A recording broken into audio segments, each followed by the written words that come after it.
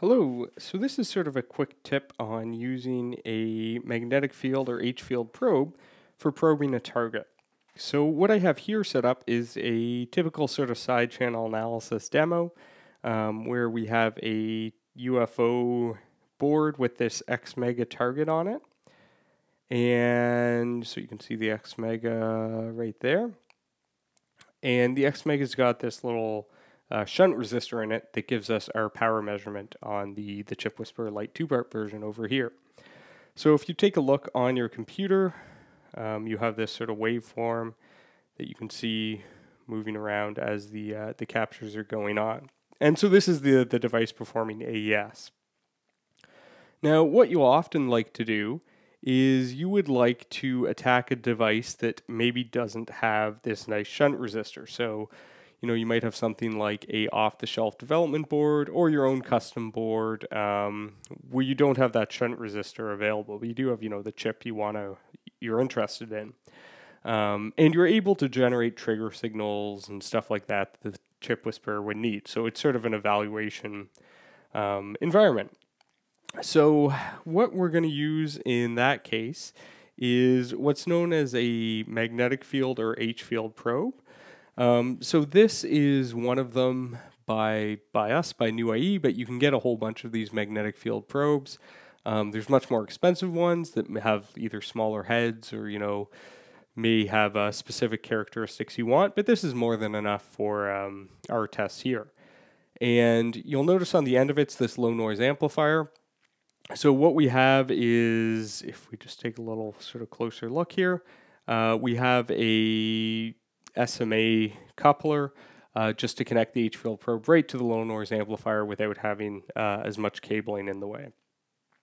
And to do the measurement, all I'm going to do is I'm going to take my system and we're going to, display the whole thing here. So we have the waveform running. I'm going to unplug it from the shunt. So this is the shunt I've added. You see the waveform dies on the computer. And I just plug in my my H-field probe, or the output of the amplifier. The other thing in the back I should mention, there's a probe power supply. So this is just providing 3.3 volts, with isolated ground though for the amplifier.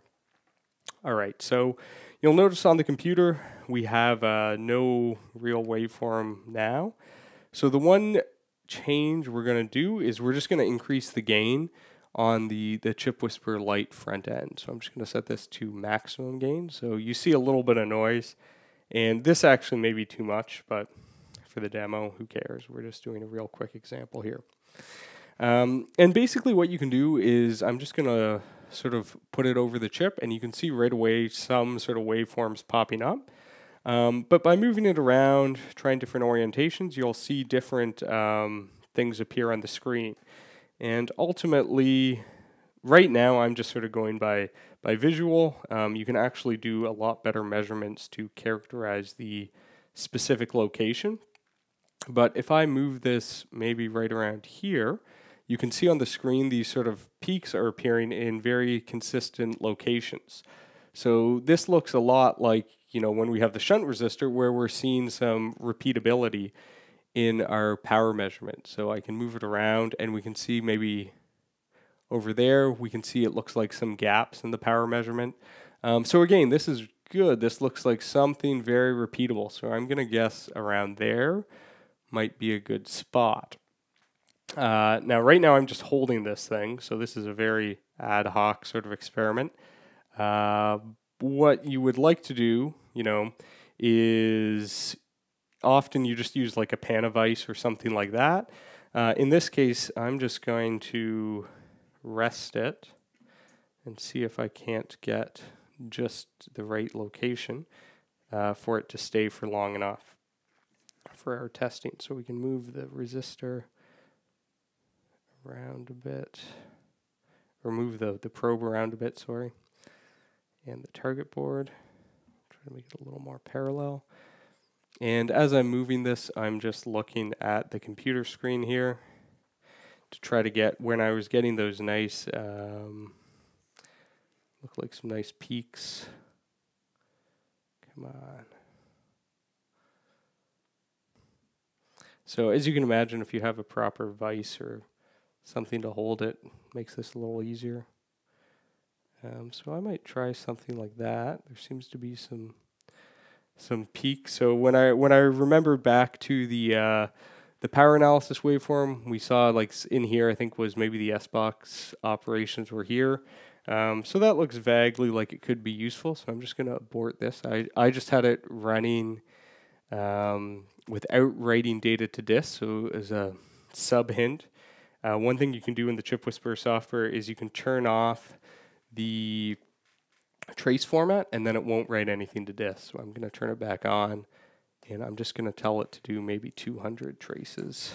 I don't know how well this will work because also the probe's probably going to move on me a little bit. Save a new project. Call HTest. All right, so anyway, this is basically how you're able to use an H-field probe for doing these types of measurements.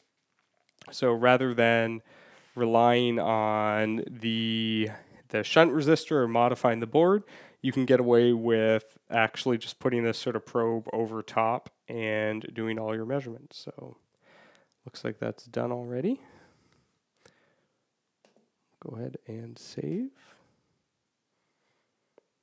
And I'll open that project in the analyzer and see how well it worked. Just test. Switch to results table. So that's old. Ignore that. And so it looks like it's not quite as good as a shunt resistor, this position, but in about 100 traces, it's almost broken the entire key. So that's still pretty handy. And it'll depend on the chip. So the X Meg is actually, a fairly low power device. So you don't see much leakage. You may see more if you're trying something on like a ARM device or anything like that. But yeah, you do see there it has recovered the complete encryption key. And all I've done is use this magnetic field probe on top of my same development board that I had done the other side channel analysis on. So obviously you can do this over top of like a standard development board that has no side channel analysis stuff put into it. And what you'll actually find is that because this board has that resistor in line, you may get a little worse performance out of these boards. The resistor is slowing down the clock edges of basically when the power is going into the chip, it's going through this resistor, which will be reducing the instantaneous surges slightly, compared to a normal, dev board or anything has a really nice power distribution network. So you should see some higher current peaks inside the chip, giving you a better signal on the H-field probe. So thanks for checking it out.